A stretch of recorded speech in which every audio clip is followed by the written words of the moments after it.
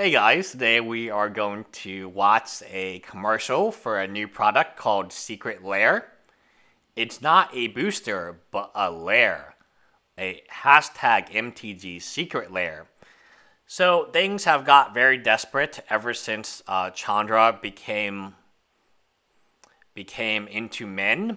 People have been very angry at Wizard of the Coast because they wanted her to be into Nissa. And after Tolarian Community College made that video about the new MTG Forsaken books, it was night. So we have had to make a emergency announcement about a future announcement, about a future product. It's been a while since we've been this desperate, but thanks to Tolarian Community College, we have hit the red button, and we are in total desperation mode. I mean, what company could be so desperate they would make an announcement for an announcement? Wizard of the Coast. Alright, so what is a lair? A lair is a pre-made box just for you and the very particular things you love about Magic. So what's in this?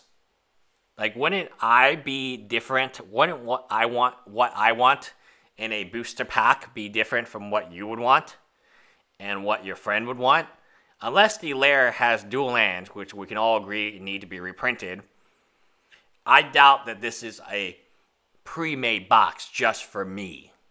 So this is a lie. They're already lying to us. And let me just go tell you about the mystery pack. I think that's a terrible product. 1,000+ cards being reprinted. This was like a great idea. No, it's not. It's Chronicles 3.0.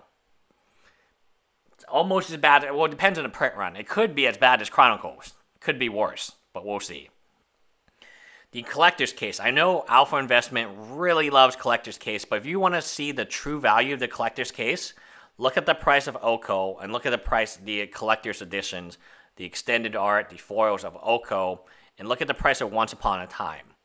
Because they're banned from Standard, meaning that they basically are in the same place as if they rotated out. My biggest criticism about Collector's Case is none of those cards, 99, and now the 2 cards that were playable are banned, 99% of those cards are unplayable in Pioneer. They will be unplayable in Modern. They will be unplayable in Vintage. Like, they're not playable.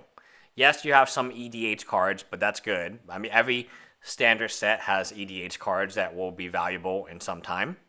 But man, you're going to take, I mean, Oko took a 60-70% beating after Oko got banned. Still playable in every other format, but that's what rotation does. Rotation takes the best cards you had and makes them penniless. It's terrible. And I don't know why we still have to be promoting this Collector's Case. I mean, it's just not there. If you want to see what happened to a valuable product that is so valuable, it's in every mystery box, in every Target and Walmart and Walgreens, Hallmark I think has them too. Every one of these mystery boxes has a collector's booster, and their MSRP value is $10, right? $10. But of course they can go on sale. GameStop is going to get the buy one get one free sale soon, so you can get 2 boxes for $50.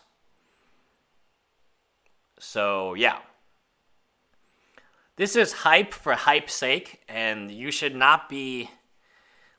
There's no way that this pack has exactly what I want in it, because that's going to be different for each person. So this statement is a lie. Secret Lair is going to be even worse than a mystery pack. I guarantee it. Secret Lair will be even worse than the Collector's Case. I guarantee it.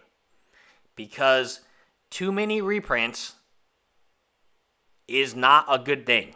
It might sound good and you might get excited, but think about all the cards we just reprinted in 2019. It's like all of them. Anyway, hi guys.